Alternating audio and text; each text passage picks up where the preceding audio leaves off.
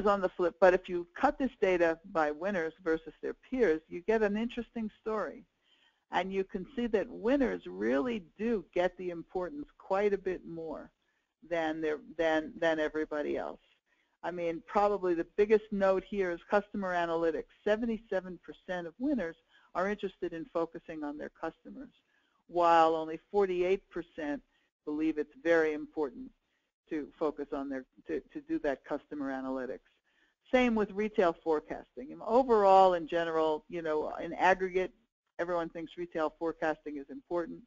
Winners are much more bullish on it, just as they're much more bullish on unified price and assortment and promotion modeling, more bullish on just about everything on this list. And that tells us a lot. And it also tells us, you know, we also know that not only do they understand that do they believe it's important, but they also seem to understand better why it's important.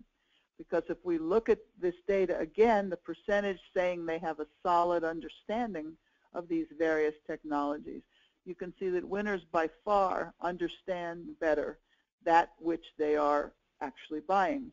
Now it begs the question, if others understood why forecasting was more important, would they be more apt to use it, or if they understood it better, would they be more apt to identify it as critical to their retailing success? The answer is probably, because at the end of the day, they are being less successful from not understanding or using it as much.